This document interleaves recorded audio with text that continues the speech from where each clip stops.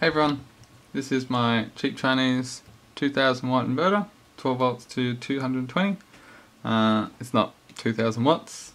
I pushed maybe 800 through it and it runs okay with that, so probably wouldn't want too much more than that. So yeah, at most 1000 watts I'd probably push out of this thing.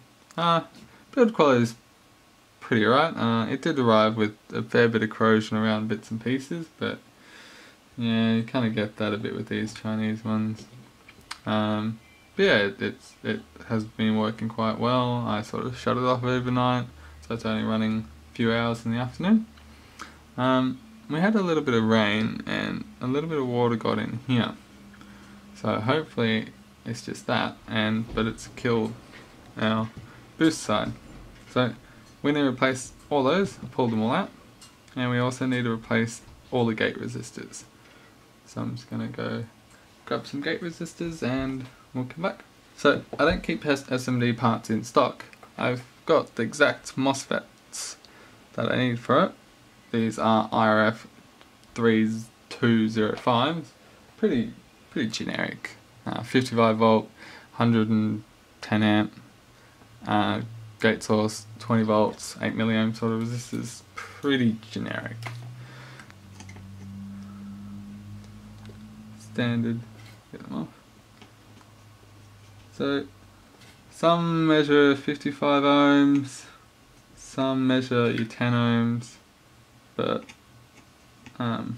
they've all got like black dots on them, so I think it's just best to replace them all. And one more.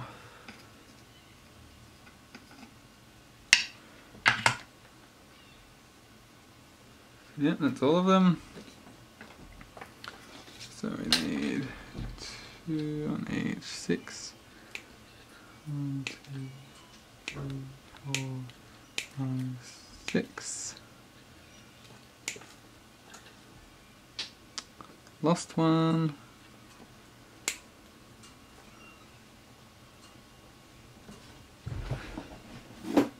That's him there. There we are. So now we have to get that resistor in place of a tiny little SMD part. That's okay. We'll just fold the legs around like that, and we'll trim the legs off and we'll solder them onto the pads.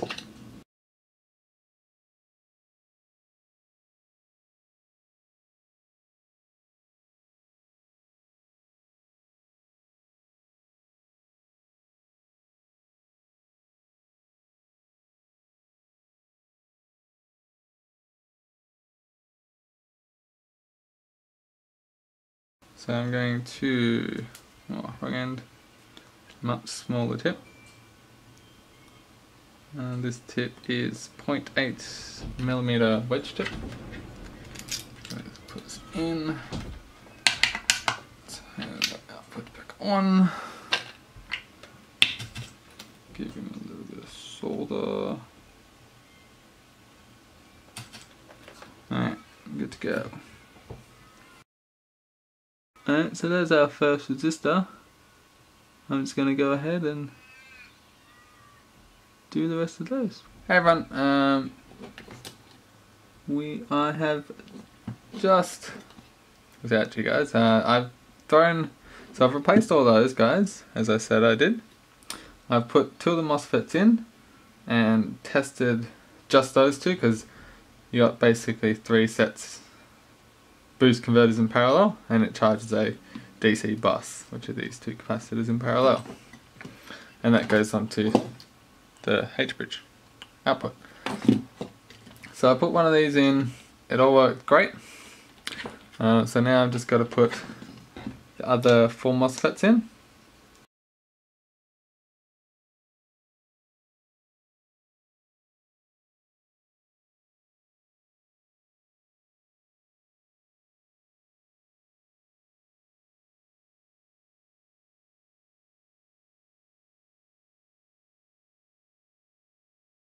Cleaned up, all the MOSFETs put back on. one other issue, when these MOSFETs blew, a small piece, this large track that comes through here, which goes to the transformer, where it sort of narrows to go to the inductor pad, the MOSFET pad, it's blown the copper off the board. So I mean, yeah, good thing. Basically meant that the MOSFETs didn't self-destruct themselves and make a big mess sort of a thing, but just means we have to put some, you might just put a piece of wire and just put that wire right there and then follow it up to that pad for the transformer.